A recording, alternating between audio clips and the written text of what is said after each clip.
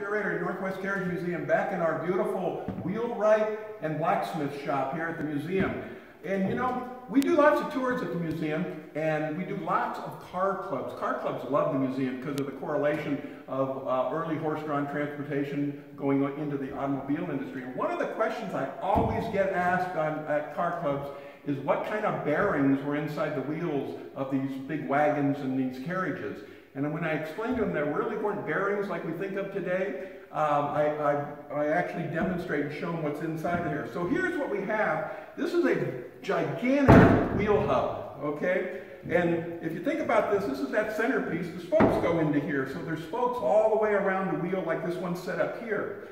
Inside of this wheel hub, there is actually what they call a boxing. This boxing actually fits inside of this wheel hub, and on the end of the axle is a big axle scheme that's actually pounded onto the axle. So when that wheel is on here, we just slap a bunch of grease in here, put that boxing on in the wheel, and that's what slides around, and it's secured with what they call a hub nut right here. So that's how a wheel works. Hope you enjoy it.